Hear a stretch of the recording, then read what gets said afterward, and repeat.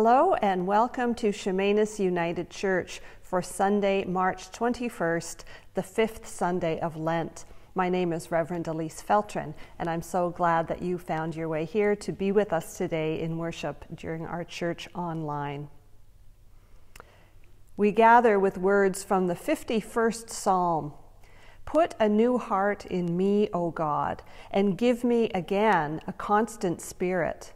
Do not cast me away from your presence. Do not take your Holy Spirit from me. Restore to me the joy of your salvation and strengthen me with a willing spirit. Then I will teach transgressors your ways, and sinners will return to you.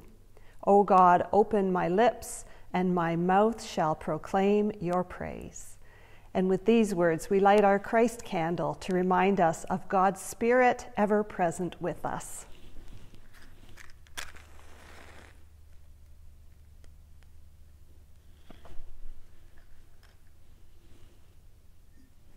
And we enter into our worship with the sound of the singing bowl.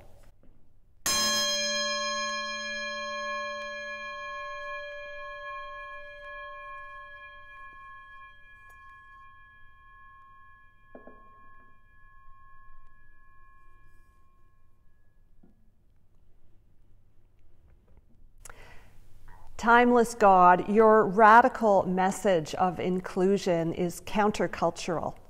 You promise us welcome and belonging if we dare to open our hearts to discover siblings in Christ, in each other.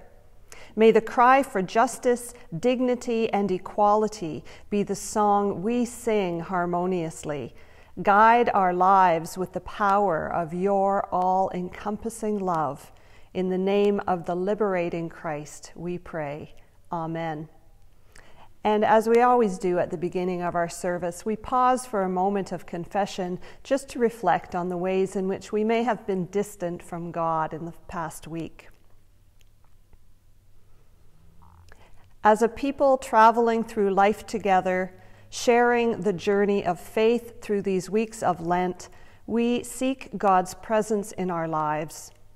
We recall those who have been a part of the covenant with God in the past, Noah and the hope in the rainbow, Abraham and Sarah on their journey to a new land and new beginnings, Moses and the struggle to find freedom out of slavery. Now we hear anew the promise of a new covenant, the promise of new life and wholeness for all. But we tend to cling to the past. We are afraid to let go and open ourselves to new possibilities.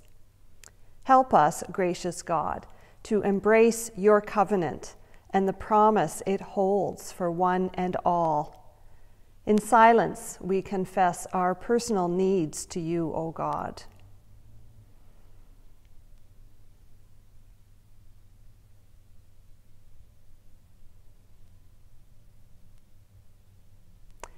And friends, be assured with these words from the book of Jeremiah, God declares, I will forgive their iniquity and remember their sins no more. All thanks be to God. Amen. On the screen, you'll see the words for a new creed. Please join me in saying them. We are not alone. We live in God's world. We believe in God who has created and is creating, and has come in Jesus, the Word made flesh, to reconcile and make new, who works in us and others by the Spirit. We trust in God. We are called to be the church, to celebrate God's presence, to live with respect in creation, to love and serve others, to seek justice and resist evil, to proclaim Jesus, crucified and risen, our judge and our hope. In life, in death, in life beyond death, God is with us. We are not alone. Thanks be to God. Our next hymn will have words on the screen. It's from Voices United, number 578, As a Fire is Meant for Burning.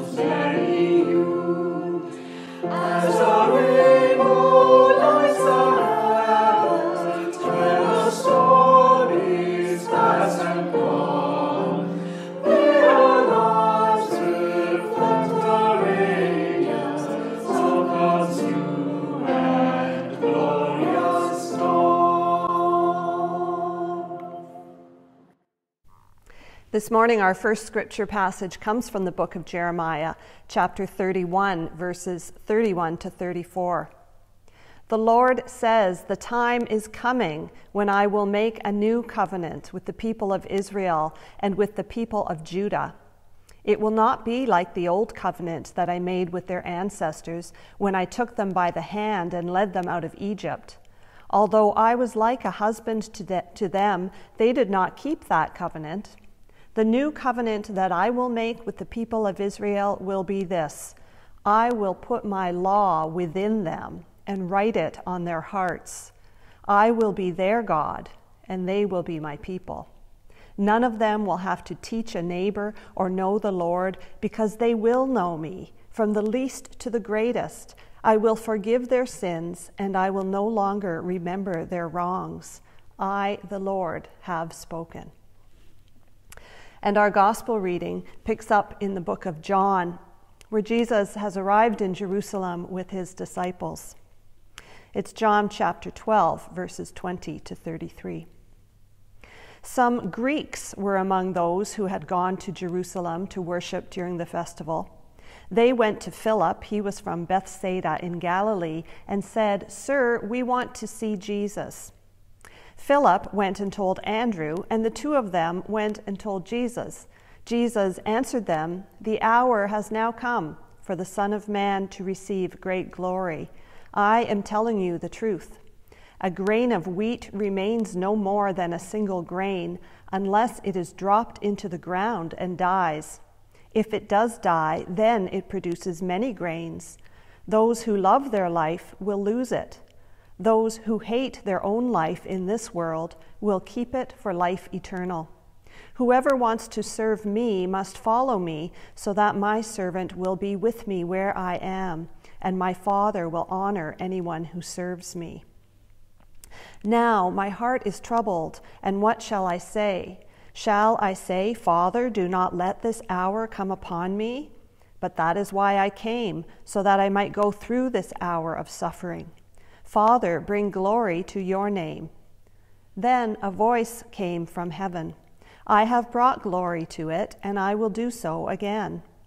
The crowd standing there heard the voice, and some of them said it was thunder, while others said an angel spoke to him. But Jesus said to them, "It was not for my sake that this voice spoke, but for yours. Now is the time for this world to be judged. Now the ruler of this world will be overthrown. When I am lifted up from the earth, I will draw everyone to me." In saying this, he indicated the kind of death he was going to suffer. May we find wisdom and hope within these words. Amen. During this season of Lent, as part of my spiritual practice, I've been reading this book by Gail Boss, Wild Hope, Stories for Lent from the Vanishing. It's a beautifully illustrated follow-up partner to the Advent devotional All Creation Waits that I mentioned back in December, with original black and white woodcut portraits illustrating different endangered creatures. Each short story laments the struggles of one individual species to survive, ranging from the popular, well-known koala and polar bears to leopards and elephants, to the less cuddly, diseased bats and disappearing frogs and creepy-crawly salamanders. And then there's the downright obscure, like the mysterious unknown critter like the olm, O-L-M, which lives in the deep, dank darkness of Eastern Europe's underground streams, yet serves a vital purpose there, purifying toxins out of the water. Meant to be read over a 6-week period, this book is subdivided into 6 sections recounting agonizing tales of those animals who are hungry, sick, homeless, poisoned, hunted, and desecrated. The 40 stories are both fascinating and heart-wrenching because each one of them chronicles the demise of 40 different imperiled creatures. The Christian author once tried to use the story of Noah's Ark to teach her children about Lent, applying the analogy of the ark as church, safely carrying us through the roiling waters of our lives. As her blank-faced sons stared back at her, she realized she had missed the boat. They wanted to hear about the animals.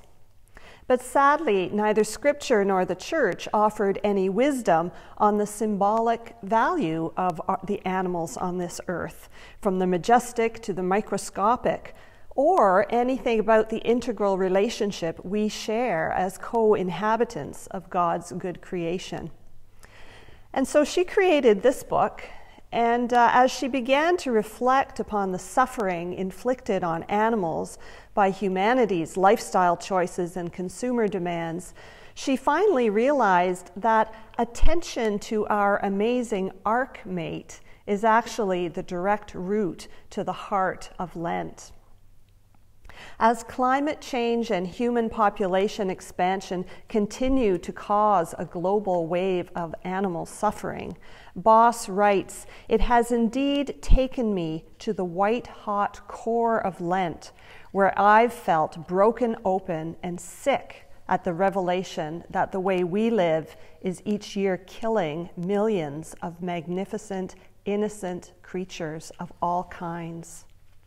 She continues, "So I've had to see and confess that my habits of body, mind, and heart aid the slaughter of God's beauty." These aren't comforting bedtime stories. They are distressing stories about death. And today, the story of Jesus turns toward death. With his disciples, he has arrived in Jerusalem. Crowds of Jews, Greeks, Gentiles, and others are gathering for the Passover festival, and we know we're heading towards Palm Sunday and Holy Week. All roads are leading to the cross. Jesus admits, "My hour has come," and begins speaking to his followers about death, sharing the familiar words of a grain of wheat needing to die and fall into the ground in order to bear fruit. But let's be honest, we don't need to learn anything more about death. Most of us know all too well the grief and the suffering that arise from death. As typical adult human beings, all of us, including Jesus' disciples and all those followers, have seen our share of death. We have all seen loved ones die. We've heard of strangers dying. We read of animals dying. None of us is exempt from dying, and we can do nothing to avoid the cold, hard fact that death is a part of life. What we need to hear, what the disciples need to hear, and what Jesus proceeds to teach is how God transforms death into new life.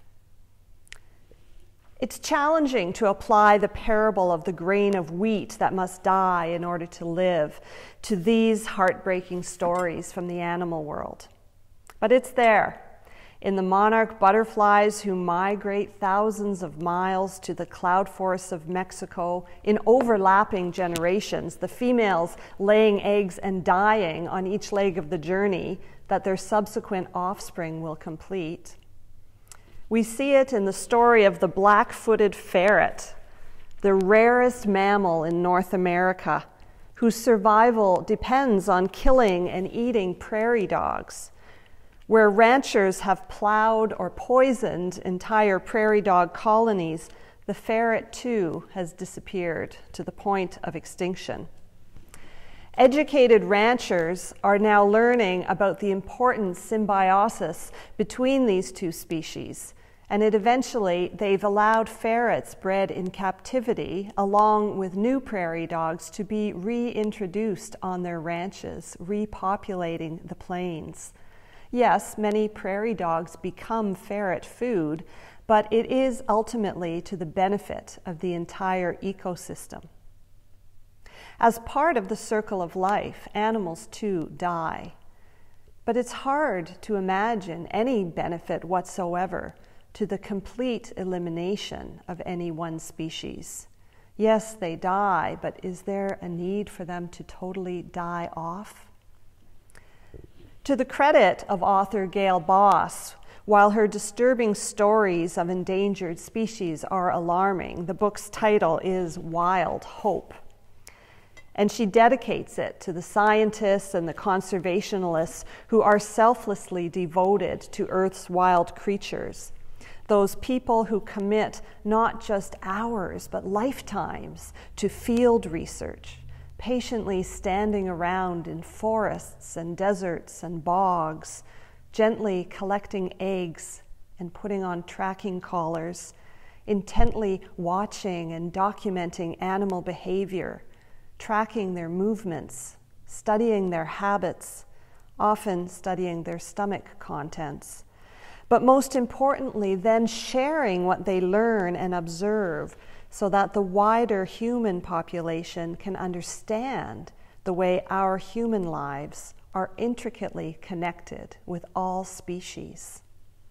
And perhaps helping us come to understand that what needs to die in our own habits and behaviors might cause other creatures to be able to continue living. What must we learn to hate about our lives in this world in order to bring about the much needed change to provide life abundant to all creatures?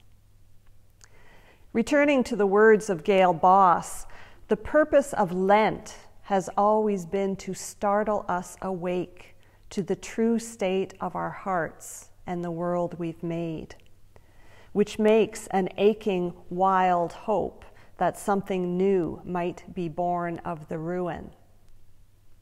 The promise of Lent, as articulated by Jesus in his parable of the grain of wheat, is that something will be born of the ruin, something so astoundingly better than the present moment that we can barely imagine it. Lent is seeded with resurrection. The resurrection promise that a new future will be given to us when the hard husk suffocating our hearts breaks open and we feel the suffering of any creature as our own. That this can happen is the wild but not impossible hope of all creation, and the wild but never impossible covenant promise of God. Thanks be to God. Amen.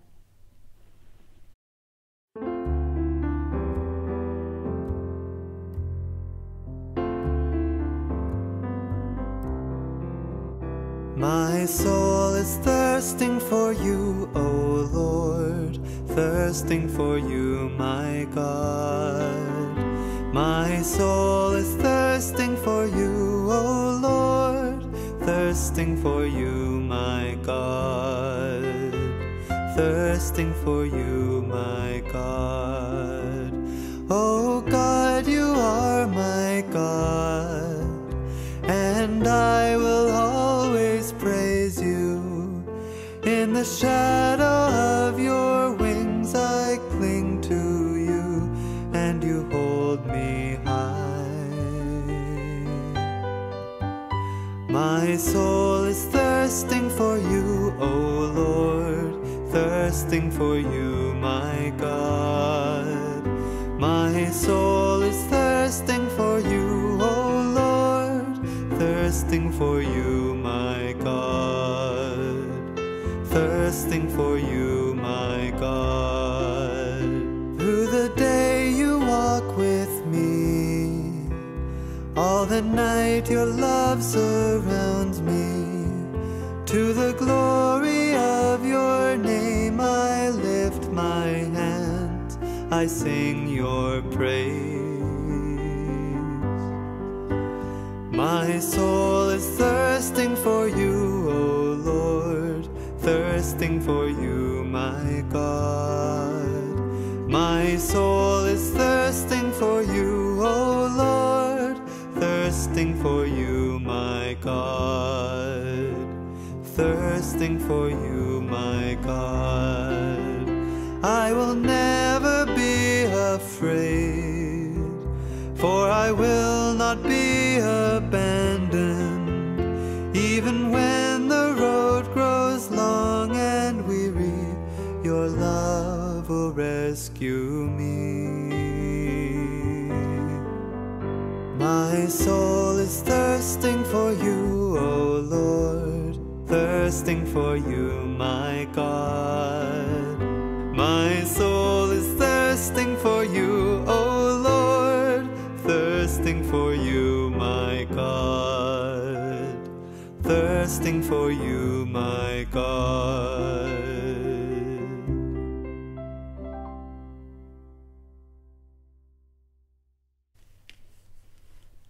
Let us pray.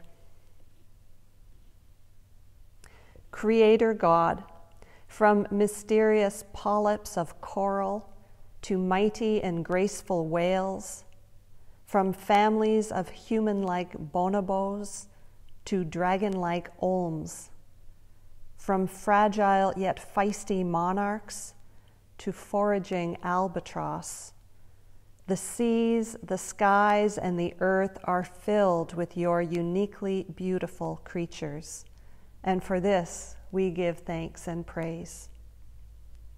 Whether covered with fur or feather, scales or skin, we all strive to find shelter and food, to care for and nourish our young. In different ways, we form supportive family units. We communicate, we feel, we play, we love. Yet, God, we alone have been set apart as stewards, not to dominate, but to serve your creation. Break open the husks of our human hearts to reveal how we are interconnected. Hear our lament about the ways in which we have mistreated and misunderstood our winged and four-legged and other abled siblings. Help us to identify ways in which we can change our behavior and lifestyle so that our choices do not have such negative impact. You, O God, not only promise, but continually reveal new life emerging from death. In the seeds that grow from darkened soil, the offspring that hatch from dormant eggs, the hope that springs from places of despair. As our Lenten journeys continue through wilderness time, help us to find the living water in the desert, which only you provide. Bring your healing grace upon all creation, and work through our human hands to protect and preserve all people and creatures in peril. In silence, we name these personal concerns.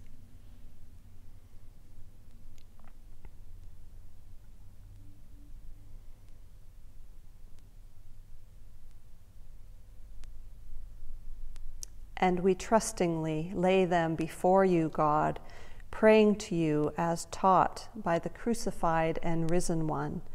Our Father, who art in heaven, hallowed be thy name. Thy kingdom come, thy will be done on earth as it is in heaven. Give us this day our daily bread, and forgive us our trespasses, as we forgive those who trespass against us. Lead us not into temptation, but deliver us from evil. For thine is the kingdom, and the power, and the glory, forever and ever. Amen. We have a special minute for stewardship from our treasurer today, so I invite you to listen to Elaine Can. Hi, I'm Elaine Can, and I'm the treasurer of Chemainus United Church. I've been an active member of this church since I moved to Chemainus 5 years ago. One of the reasons I love being involved is because I've always felt very welcome here, and I feel the church is an important part of the whole community. It feels good to be a part of something that makes a difference in people's lives and creates a caring presence in the community. Even during COVID, the Harvest House Food Bank continues to operate out of the basement, and AA meet here weekly. Other things have moved online, like our weekly worship service and Zoom coffee hour, and Tuesday morning prayer group. And our committees continue to do important volunteer work, sending cards and phoning to check on people, participating in outreach projects concerning the environment, refugees, and local poverty issues. The faithful work of Chemainus United in the world and in the community has not been put on hold by this pandemic. And so I'm here today to thank you for your continued support of Chemainus United, especially during these hard times. Your gifts are greatly appreciated and have allowed us to keep doing the good things that we are doing. I also want to encourage you to continue being generous with your offering to the church, whether that be a one-time gift from a viewer in appreciation of the online worship services, or to honor a special celebration, or to remember a loved one, or an ongoing monthly contribution by pre-authorized remittance. If you are already on par, I invite you to consider increasing your monthly amount to keep in line with the annual cost of living increases to all our regular church expenses, which is usually about 2%. Our office continues to be open Wednesdays and Thursdays to receive donations dropped off in person, or you may mail checks payable to Chemainus United, Box 71, Chemainus, BC, V0R1K0. Every donation is eligible for charitable receipts. Once again, on behalf of the Finance Committee of Chemainus United, a heartfelt thank you for your faith-filled and hope-filled giving. Your support truly does help our church to touch and change lives.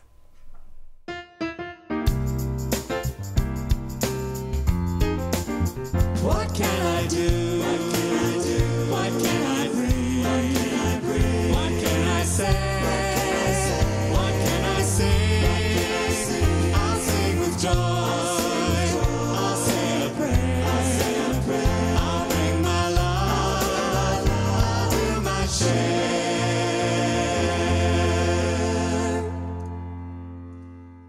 And we pray over all of our gifts that we offer and share.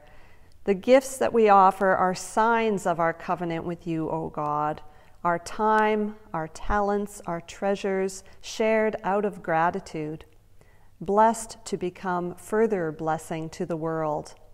From the abundance we offer, may renewal, new life, meaning, and healing be brought to all your children and creatures.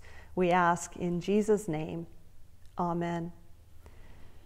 And so go forth from here, beloved friends, in the wisdom and promise of the new covenant, with this good news to share with all. God's love is indelibly stamped upon our hearts, tattooed on our souls, imprinted upon our spirits. We are God's people. We belong to God. May your path from here be guided by such love, in mutual service to one another and to all God's creatures. In the name of the one who embodied love, taught love, and lived a life of love, Jesus the Christ. Blessings upon blessings. Amen.